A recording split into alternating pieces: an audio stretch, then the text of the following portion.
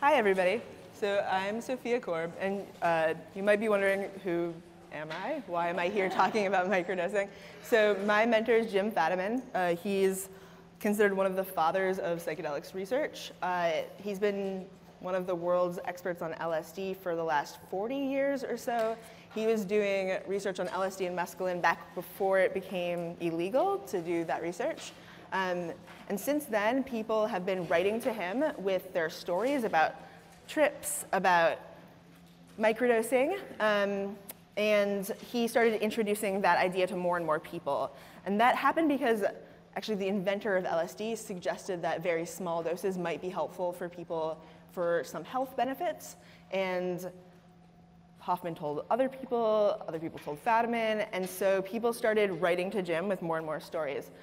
I was a master's student at the Institute of Transpersonal Psychology, and my background's in economics and math, and not in drug research. And the research group asked me to come on board to do statistics for them. And I needed the money, and so I said, sure, I'll do statistics for you. And at that point, I was completely psychedelics naive, and I read more and more stories and did more and more statistics and realized that there was something cool that was happening. And once I got my master's, I became less psychedelics naive. After finishing my internships, my clinical practice, clinical internships and practica, I was hired by Jim full-time to work as a research assistant and now associate and co-researcher on first the high-dose project, and now we've been doing microdosing for the last 24 months. And we've seen microdosing become from this niche topic that only we were talking about to interviews with BBC, The Guardian, Forbes, New York Times, the Italian media. So who here has heard of microdosing? Okay, most people. Who here has tried microdosing? More than half. So people consistently in the media were reporting this as a Silicon Valley phenomenon, and it doesn't seem like it's entirely a Silicon Valley phenomenon.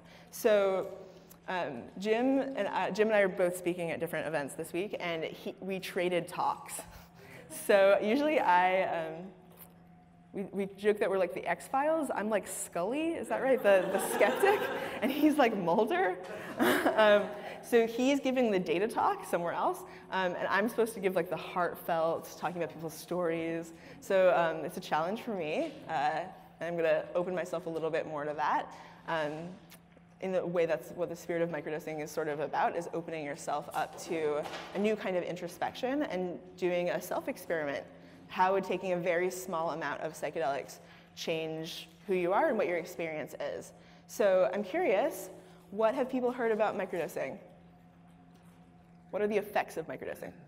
Increased creativity. Increased creativity, right? And so we know from high-dose research, Jim's research actually, in the 60s and 70s, that giving people very high doses of LSD can help them solve engineering problems in Silicon Valley. And we can see the same thing in microdosing as well. But actually, let's take a step back first. What is microdosing? Is 100 micrograms microdosing? Can anyone offer any kind of idea? Yeah, so sub-perceptual dosage. So Jim made up that phrase, and we've like since apologized for it.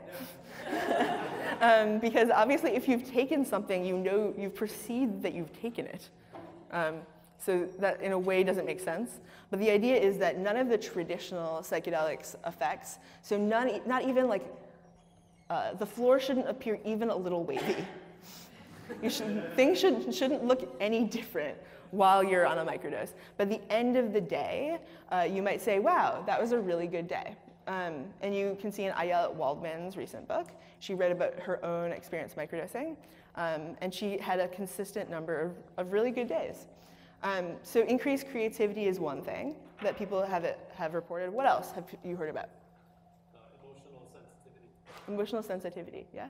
And all of these things can be both good and bad. So you can imagine that for a banker, that increased creativity could also be a downside. You can imagine that If you're in a marriage with someone that you really dislike, that increased emotional sensitivity would also be a problem for them, right? What else have you guys heard? Amazing sex. Yes, so we've heard from both men and women about increased libido. What else? Antidepressant. Yeah, antidepressant.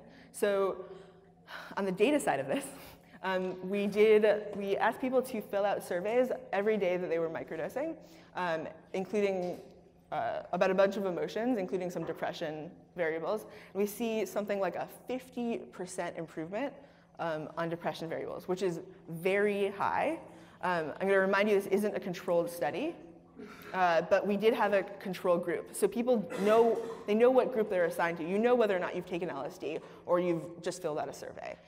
So the control group, just by filling out these surveys and adding this introspection to their lives, they're improving something like 15 to 20% on depression, which itself is very good, right? Just paying more attention to your emotions throughout the day can help with depression. That's a great result.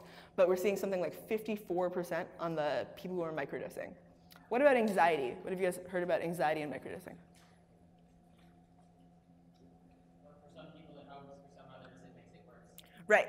So for some people it helps, and for some people it makes it worse. What we do see is with people who have mixed depression and anxiety, which is basically everyone, that if anxiety is the major thing that they're concerned with, that microdosing makes it worse. And if depression is the major thing that they're concerned with, that microdosing makes it better. So in the first few days of microdosing, actually the first like 9 to 11 days, we see an increase in anxiety, and then after that, there's a decrease in anxiety. So people do need to get over this hump of anxiety in order to get the benefits. So I have a couple quotes, actually a lot of quotes, from people who are microdosing, and I'm going to invite a very special person in the audience to share, because we initially thought that microdosing would be, we thought that the benefits, based on what Hoffman said, would be around 25 micrograms. And so when I came out to work with Jim, people were sending in handwritten journals. They were mailing handwritten journals to Jim's office, and we were using research assistants to digitize them. And you know, my background is in data, so I was like, Jim, we cannot be digitizing people's handwritten journals. We need to have some way of systematizing this. So at this point, I was looking at my Gmail earlier. We have it's hard for my Gmail to actually estimate the number of conversations I've had with people over about microdosing, but it's between 8,000 and 11,000 conversations. So there's a lot of people microdosing, or a lot of people talking about microdosing. So we're getting to see some themes of people's experiences, more than just reduced depression and anxiety, but more fleshed out, full themes. So I'm going to read you some quotes from people who are microdosing.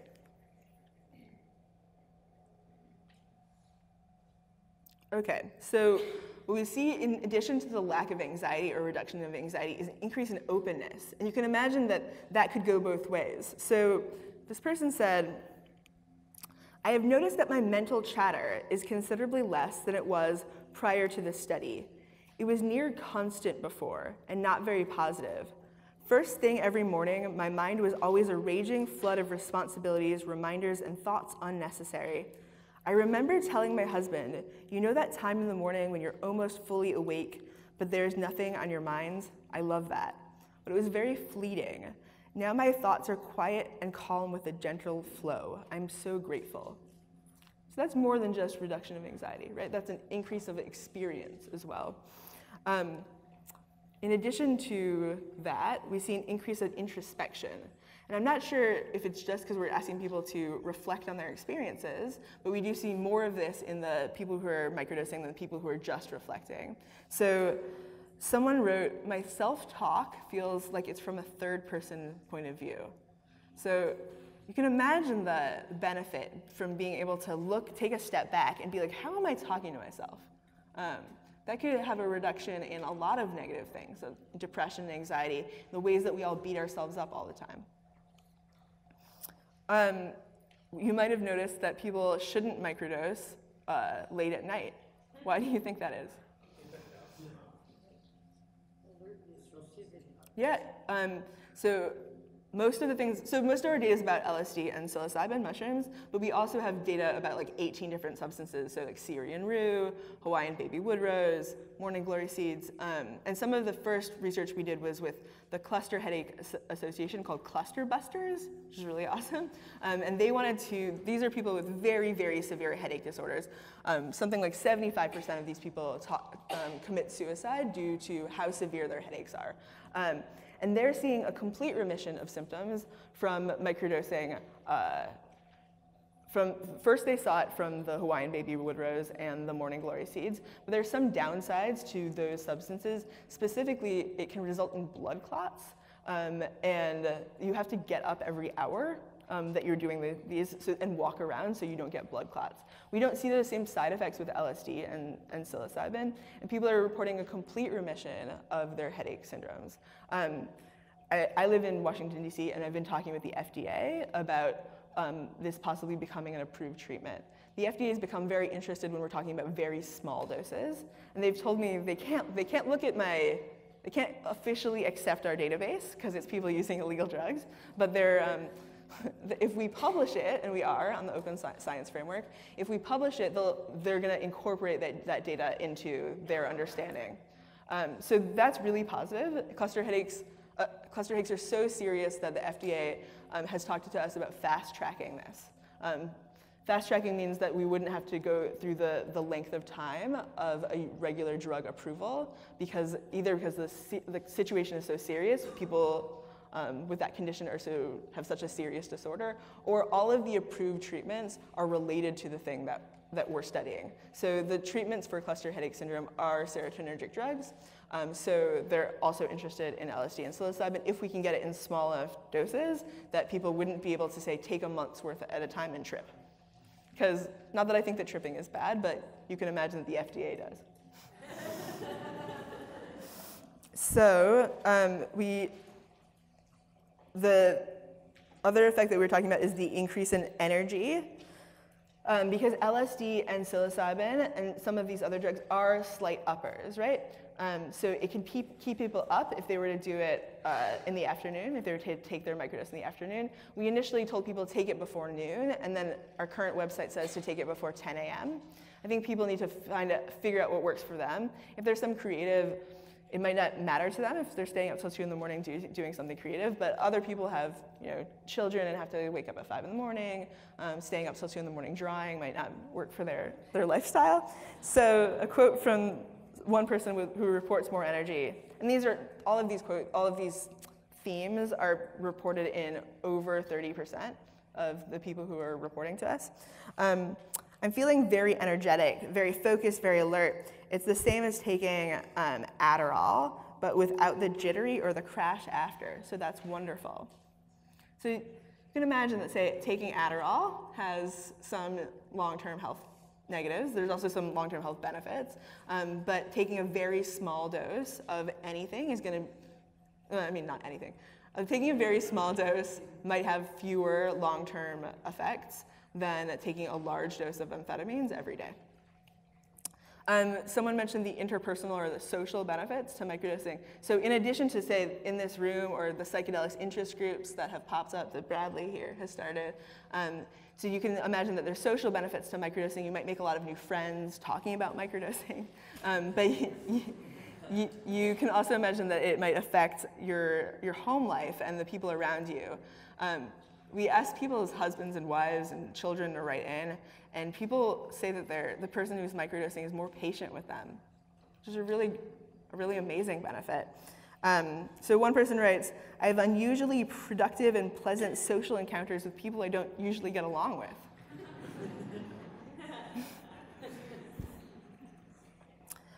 So one question I've been asking myself is, how do we compare high-dose experiences with microdosing? Are the same benefits that we know that people get from high-dose experiences, like a reduction of depression, is it the same process by which people are receiving the benefit of microdosing? And I think that's a general question about depression treatment. Like when someone's coming from depressed to undepressed, is it always the same process that gets them out? I don't know. I don't think that they know either because they only have their own experience, right? But we do see some commonalities between people who microdose and people who macrodose. So those commonalities are, there's a cognitive aspect the same, a thinking aspect that's the same.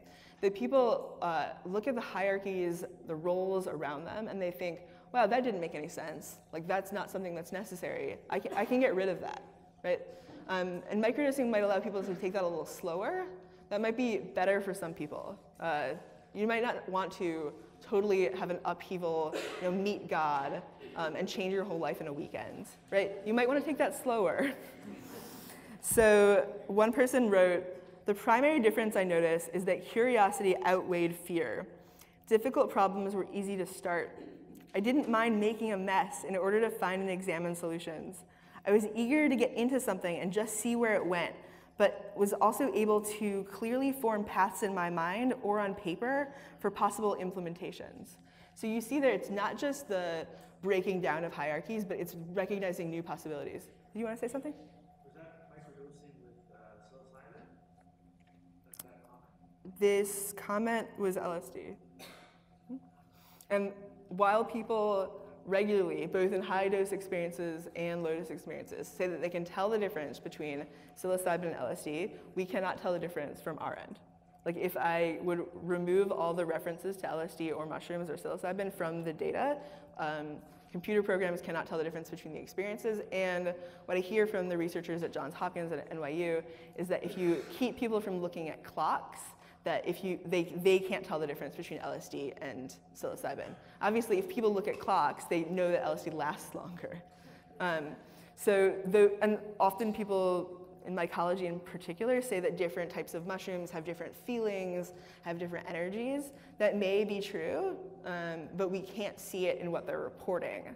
So maybe there's some better way that people could be reporting their experiences and talking about these different energies, or maybe it's their perception. I'm not sure.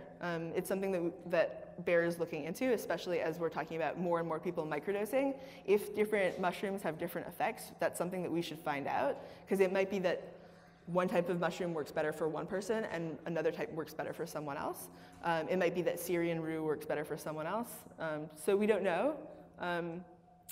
We don't currently know. Another thing is that people start to recognize material that they've forgotten. So childhood traumas, or childhood trauma, something really bad that's happened, something that they weren't ready to look at yet. Something in their family, like recognizing, oh, this person played this role in my life, and now I'm playing this role in someone else's life. So that's something that people report with high dose experiences and with low dose experiences. So someone says, I think this one is a psilocybin one. I noticed the anxiety is gone. I felt clear and full of energy. My depression has been causing me to drift away from friends and family at an alarming pace over the past 2 years, often feeling great anger towards family and frustration towards friends. The first time microdosing almost instantly gave me the urge to reach out to my friends and family. It's like I felt anxiety, but without the anxiety. So maybe that increased energy. It's a very strange sensation for me. The next few days I felt very chilled and relaxed and with no anxiety or fear. Another thing that people report, yes, go ahead.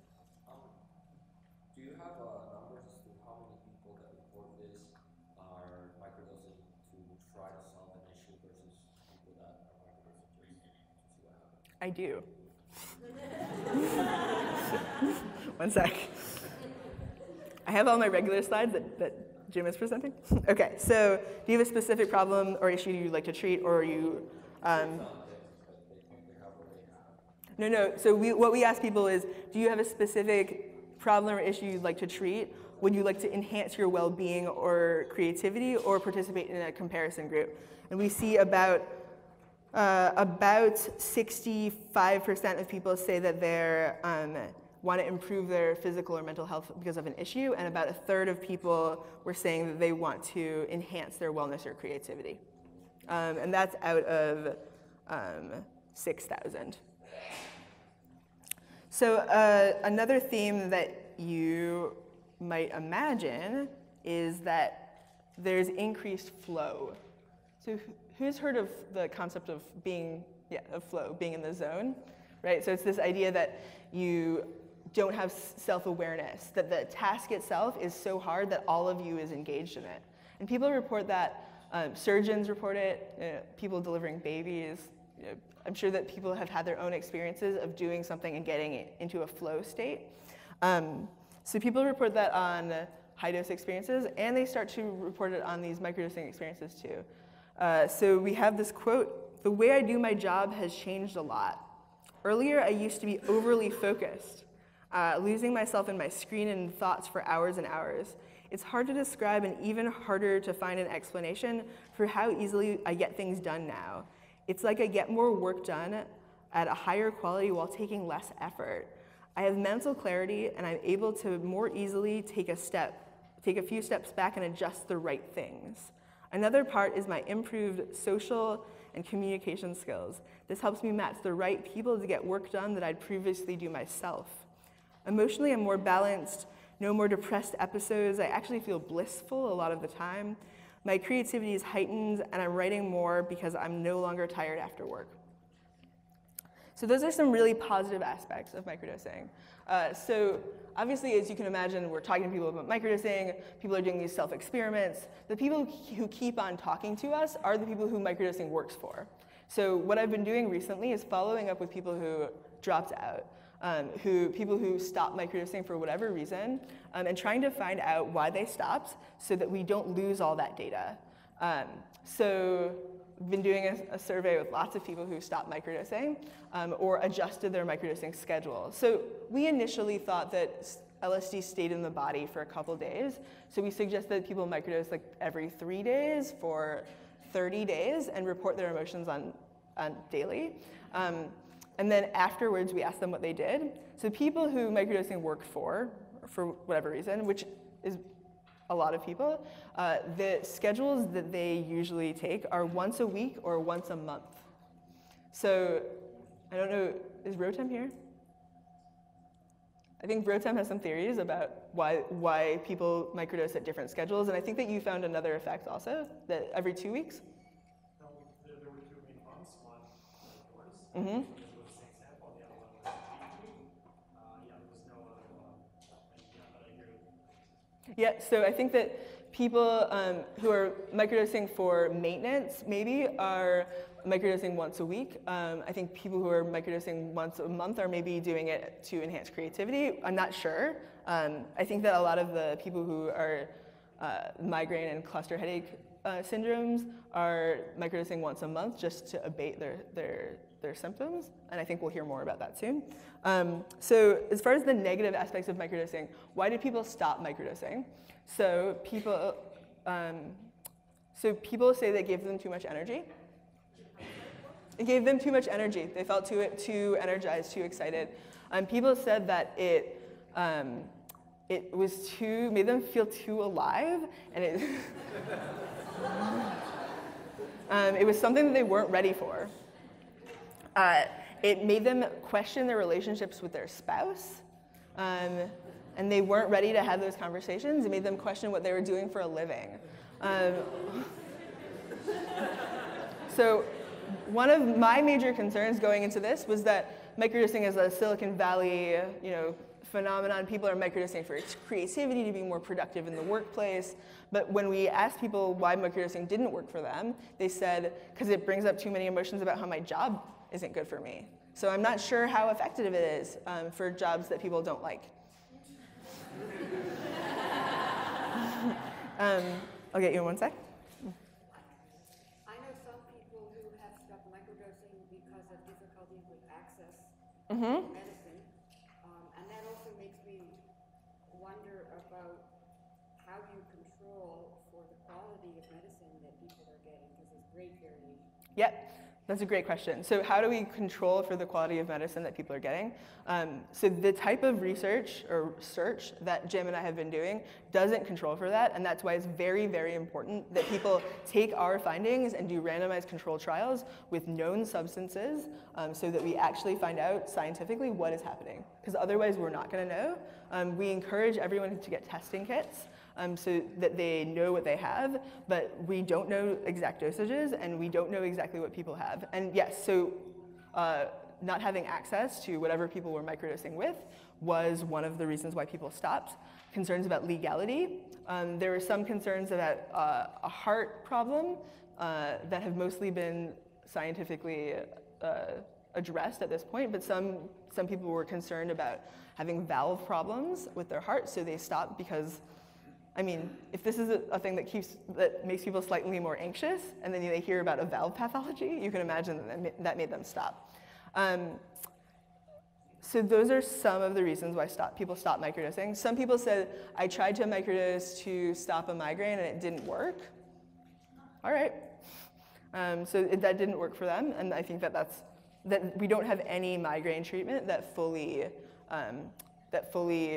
addresses all migraines, and that's why it's a really important issue to have more and more migraine treatments. So I want to invite one of our a very special person to us, to speak. We were concerned, one of our concerns was that people would get addicted to microdosing and use escalating higher and higher dosages to get the same effect. That isn't what we saw. We saw people using less and less, more and more rarely most of the time, and then adjusting their dosages on their own. I think that it's really important that that up until now, microdosing has been this personal self-experiment, introspective thing that people are adjusting on their own.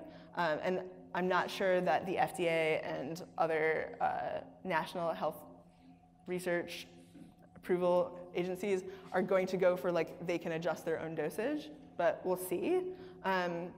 And I want to invite Donna to share. So I think I'm here because of an error that my husband, who was a physician, made when we were preparing our microdose, when we began to do the study with Jim. And about halfway through our first 30-day trial, we realized that rather than taking 10 micrograms a day, which was what the recommended dose was, we had been taking 1 microgram a day. But we were writing great notes at night and having really wonderful results.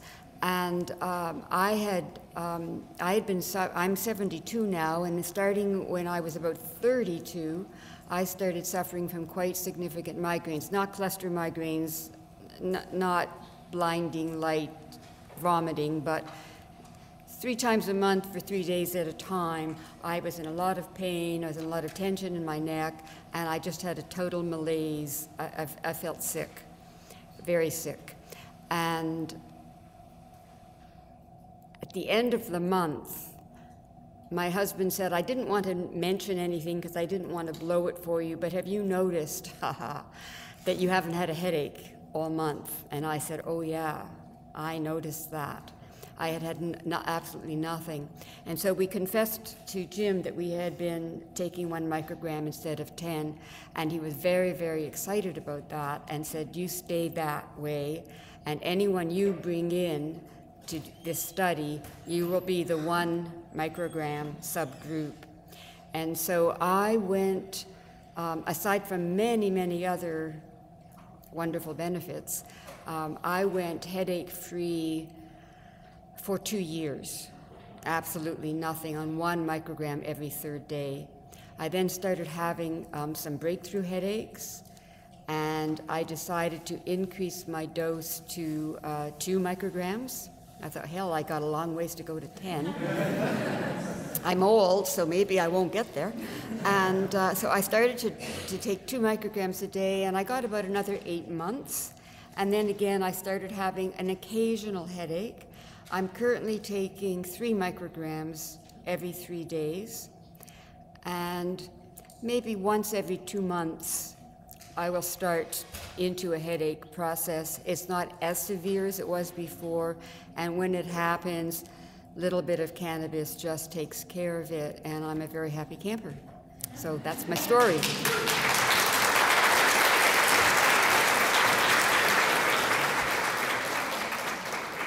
So, Donna, thank you very much. So, Donna is one of our, what Jim has been calling the mini microdose group.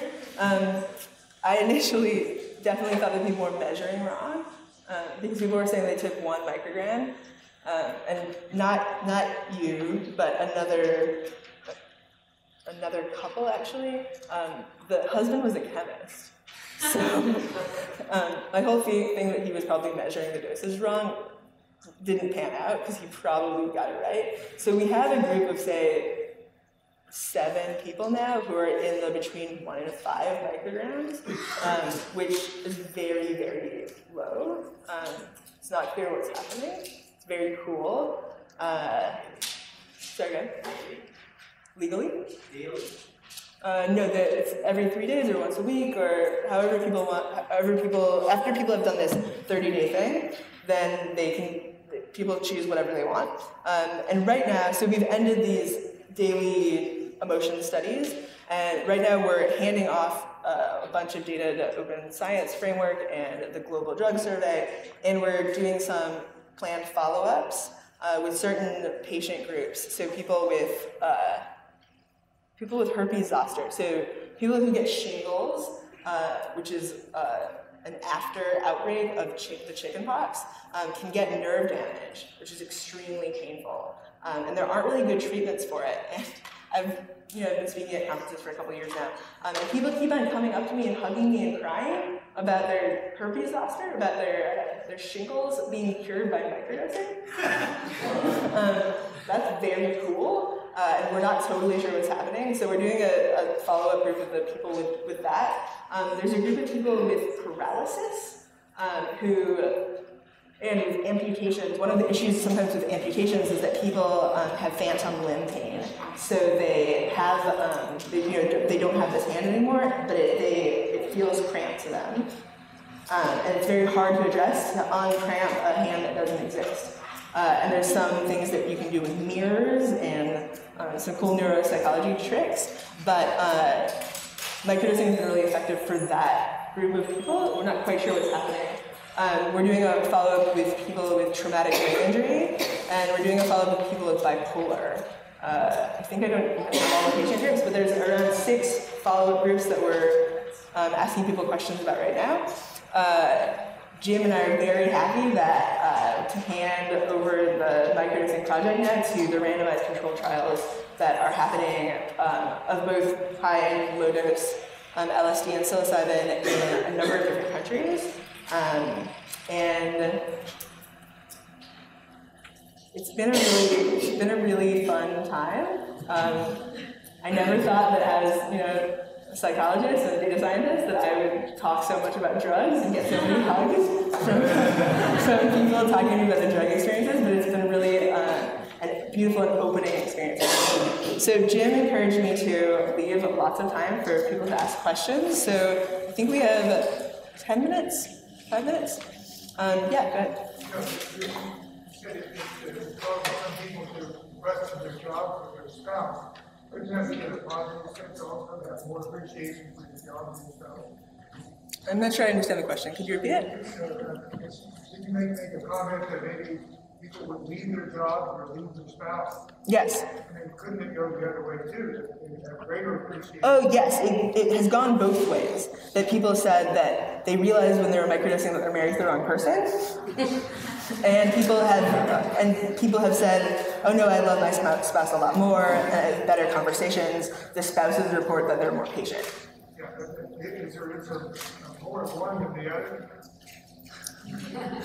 I think that the ways that we survey people are going to have more positive experiences than negative experiences, because people want to talk to us about positive experiences. That's part of why I've done these follow-ups with people who didn't continue microdosing, so that we don't lose that part of the picture.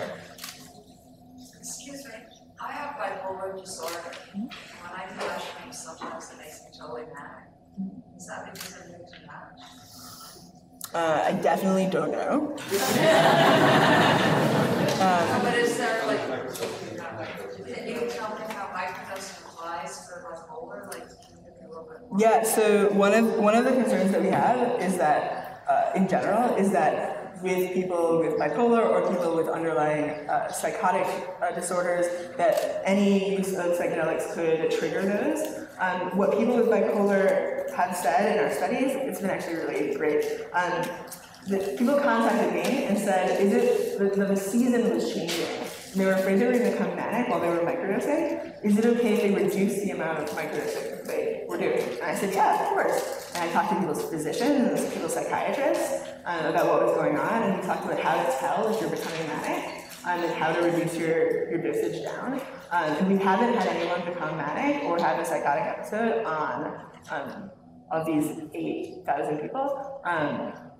We haven't had anyone have a manic or psychotic episode. So I don't know if it's about the dosage, or I don't know if it's about people knowing that they should stop. And if people have the introspection and have the self-knowledge that they shouldn't do mushrooms because it will make them manic, I respect your own wisdom there. What about the interaction with pharmaceuticals like antipsychotics and SSRIs? Do you have any data on that? I do, yeah. So our website has a list of 140 different medications and supplements that people use together with microdosing that didn't present a problem. Was there any that did? We were concerned about lithium, but there's like 20 people with lithium who did microdose and didn't have a problem. But we were concerned because high dose LSD and lithium together can cause seizures, even though both lithium and LSD don't cause seizures on their own. So we were concerned about it, and we talked to people's doctors and talked to people about not microdosing if they were on lithium, but they did it anyways. Maybe if you publish protocols about your different microdosing populations, and if you get any flack from If we publish? Yeah. I mean, are people going to your website to find out, like if I had traumatic brain injury, and I could go to your website and I was thinking about microdosing, would I find suggestions? Yeah. Or is it published in papers and I have to dig in PubMed? It's both. So you can both find it on PubMed, and you can go to our website and see more. We're starting these follow-up studies this month, so there will be something about traumatic brain injury and a link to click and do a survey about people with traumatic brain injury, whether or not they've microdosed and what their experience has been. Did you put your website up? Yep, I will. Do you get any legal flack from it? Like, are there any precautions you have to take in terms of like how much information you're sharing about these individuals? Well, we basically assume that all of our communications are monitored. So we don't ever tell people to do illegal things or encourage people to do illegal things. In many of the places where people are microdosing, psychedelics are illegal. We encourage people to take whatever security precautions they need to. We encourage people to talk to us using a code name if they want to, use Tor to talk to us. We have not run into any legal problems. And we haven't had, except for people not having access to psychedelics, none of the participants have had legal problems either. Recognizing the impact on focus and flow, and also recognizing that a lot of people who suffer from ADHD also, have anxiety or depression. Have you actually noticed, or have you considered a possible benefit, given that also the stimulant aspects of LSD for treating ADHD or reducing ADHD symptoms? Yes. Okay. So it's possible that it's working for people for ADHD symptoms because it's a stimulant. People definitely reduce the amount of Adderall and Ritalin and other stimulants that they take while they're microdosing, which is probably good because adding more and more uppers will get people to talk really fast and more anxious. So people are definitely choosing microdosing over those other pharmaceuticals in terms of treating their ADHD symptoms. I've been noticing with children of families who are in the process of getting divorced or are in divorce, the children are actually traumatized in certain ways. They've manifested physical issues and anxiety and so many other things, and they're actually on pharmaceutical drugs. With microdosing, say for a child, do you have any data on that? Are they effective? Don't give drugs to children. I'm very, very serious about this. We don't know the effects of drugs on developing brains. If you have met a child, they're already tripping. They don't need drugs. I cannot recommend giving psychedelics to children in any way. Yeah. That's fine. And the other question earlier on, you mentioned cheap microdose for less than 8 days. Do you have any outliers of people who actually microdose daily? And what are the results? We don't have people who microdose daily, actually. No. We encourage people to take breaks. We had some people who were doing 5 days on, 2 days off, which was like Paul Stamets' protocol. Most of them got off of that because they felt like it was too activating. Someone in the back, yeah. Yeah, I was wondering, you seem to be microdosing. Has anybody been reporting using it for sport enhancing? Yes. Jim just met with the WWE. Is that a thing? And the wrestling people? To talk about getting microdosing banned as a performance-enhancing drug. Because wrestlers were microdosing. So yeah, people were using it. I'm not sure.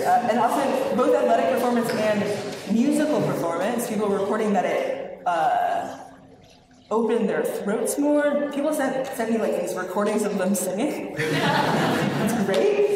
Definitely don't know enough about vocal performance to be able to say like, oh, this one was with microdosing, this one wasn't.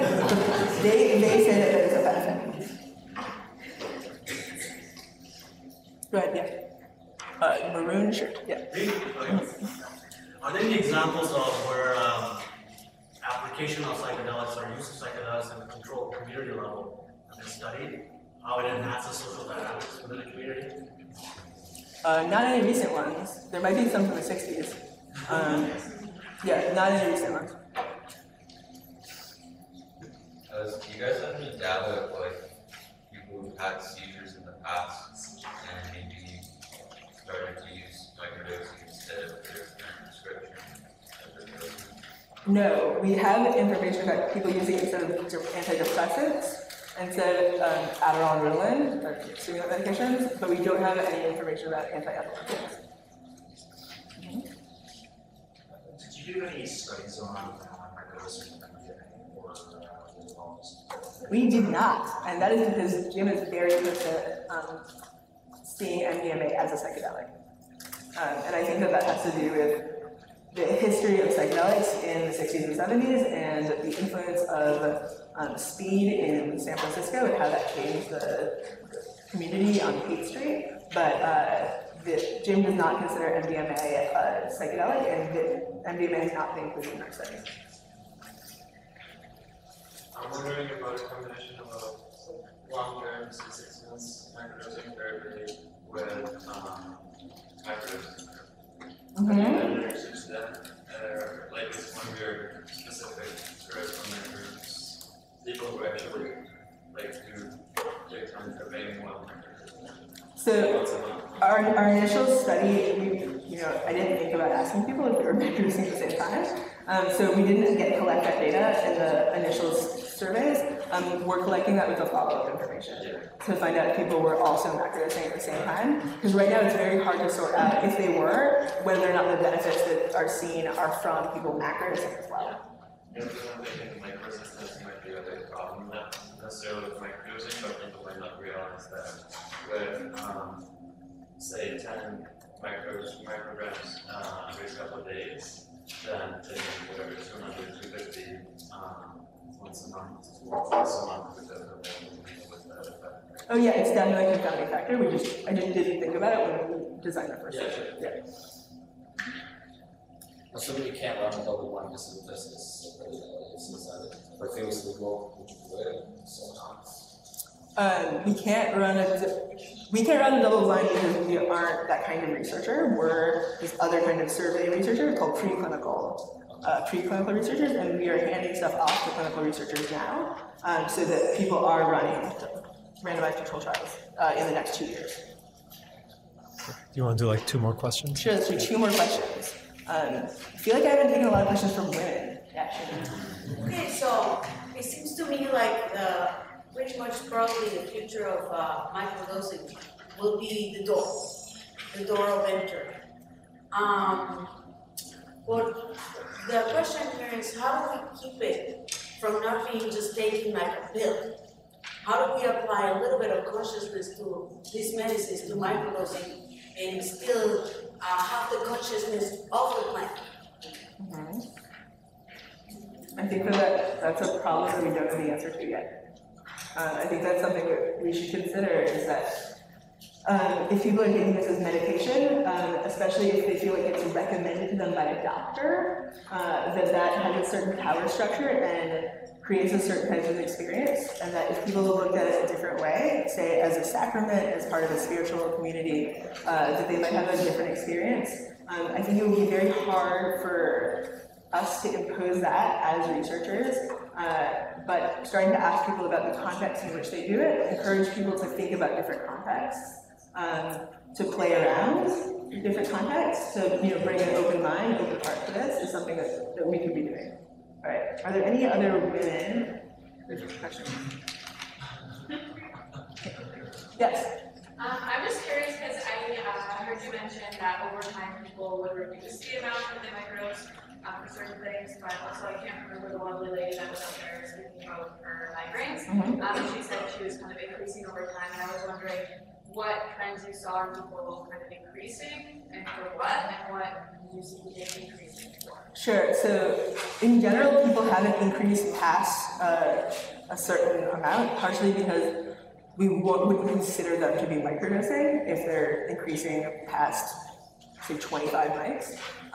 People with autism spectrum disorders often write to us and say, it takes me a lot of psychedelics in order to macrodose, in order to trip, so can I also microdose at the same ratios? Like if it takes me 500 mics to trip, should I also multiply the microdose by 5? And at some point, it's just not responsible for us to call that a microdose and say that people should not be driving, and they should not be considered affiliated with us if they're considering themselves microdosing at 125 mics. It's super dangerous. So for whatever reason, people with autism spectrum disorders seem to need more psychedelics to get the same effect.